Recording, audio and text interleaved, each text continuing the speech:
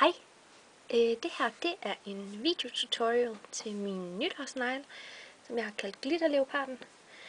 Jeg vil vise nogle forskellige måder på, hvordan man kan lave dem med lidt forskellige redskaber, så at alle forhåbentlig kan være med.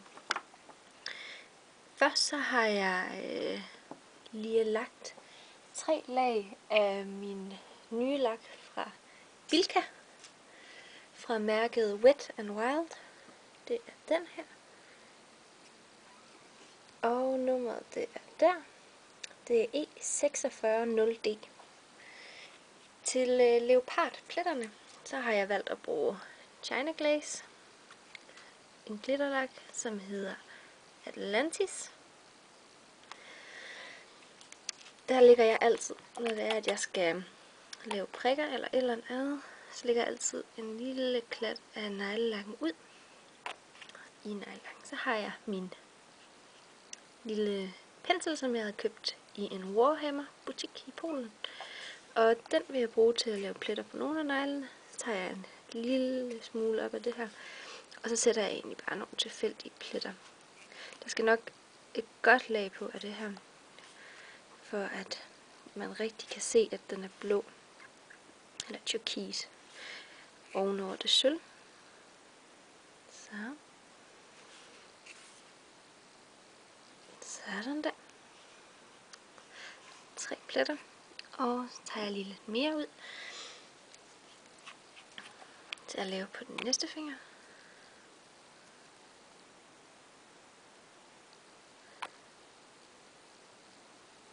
Sådan der.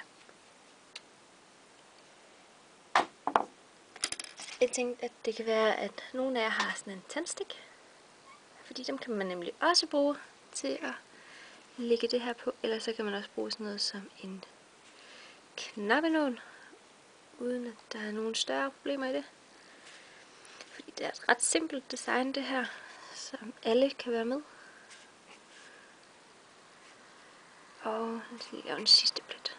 Den må ikke være så stor. Sådan der. Lige sådan der. Men for at det rigtig kommer til at ligne leopardpletter, så skal man jo have noget sort på. Så til det formål, der bruger jeg fra England en sort, en mat lak, godt nok nummer 730. Men når der kommer toplak på, så er det lidt ligegyldigt, at den er mat, fordi så ser man det ikke, medmindre man kommer mat toplak på. Også en god klat af den sorte. Sådan der. Og så vil jeg bruge min pensel. Og så tegner jeg bare små sorte streger i enden. Sådan nogle små halvbuer. Lidt tykkere fra midten. Sådan der. Og det gør jeg rundt om alle prikkerne.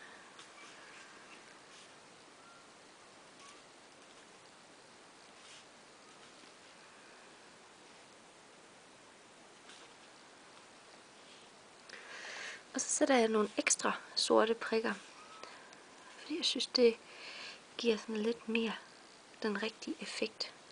Sådan der. Og nu til det, hvor jeg havde lavet tandstikken. Så tager jeg igen min tandstikke dypper ned i. Og lige så forsigtigt laver jeg en streg her udom. En i den anden side. Sammen her.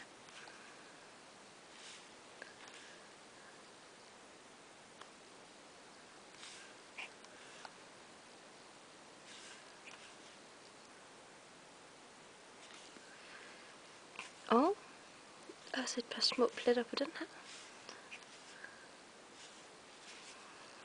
Så er de faktisk færdige. Jeg synes ikke, der er en stor forskel på, om jeg har brugt det ene eller det andet. Man kan også bruge sin nail art pen, hvis man har sådan en. Og der kan man også selv vælge, om man bruger spidsen, hvor man trykker det ud lige så stille, og kan lave små buer med. Eller man kan vælge at bruge penslen, og også tegne små buer med dem. det er sådan lidt, hvad man er til. Men i hvert fald, de blev sådan her. Og så skal det bare afsluttes med et godt lag sesvit toplak. Og så er man egentlig klar til at fejre sin nytårsaften.